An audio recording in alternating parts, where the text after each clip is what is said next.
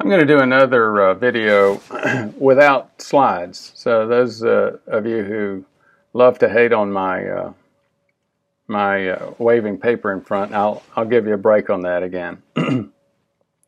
This is a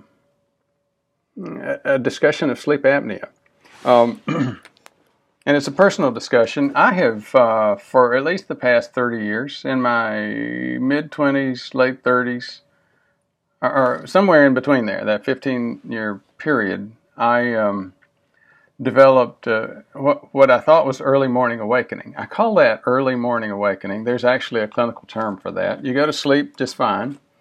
You don't have any problems with that, but you tend to wake up at 2 or 3 in the morning. I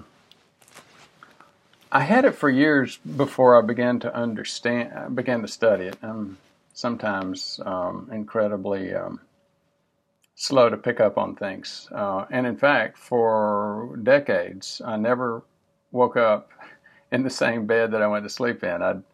I'd go to sleep. I'm married with my wife, and then I'd get up on a couch. I'd wake up at 2 or 3 in the morning. I always blamed it on her. She does wiggle a little bit during her sleep, but at the end, I finally began to decide that it was hereditary. The EMA, early morning awakening, the neurological form, is hereditary, and my dad had the same thing. It's very interesting, though. I found out, again, just a few years ago, very few years ago, in my late 50s, that my dad had the same thing. It was one of those things where I was complaining about it to my mom, and she said, "Oh, you know your dad had that." Well, what's interesting is a lot of my work over the past couple of years has been with the dental community. And the dental community has done a lot of work in what they call OSA. They don't call that anymore, obstructive sleep apnea. There's another term for it, and I forget what it is. It's basically difficulty in breathing with sleeping. They looked at me, and I do have some teeth problems. You may have noticed, even at age 60, I'm wearing Invisalign. I've had a problem with this teeth being pushed back. It's been dark, and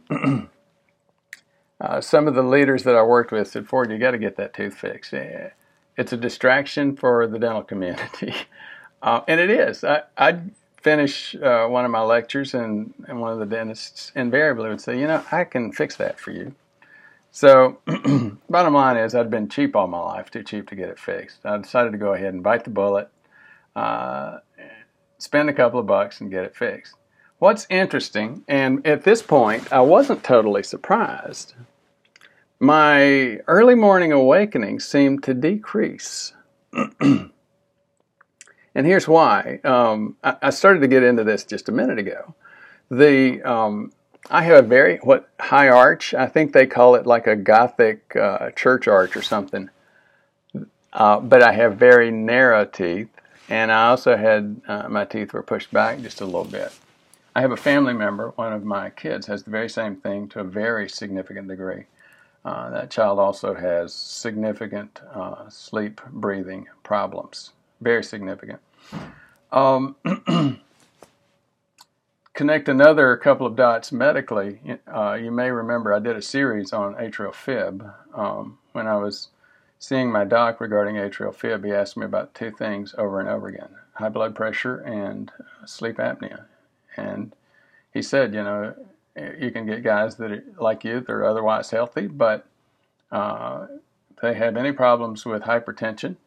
I've had hypertension for over a decade, but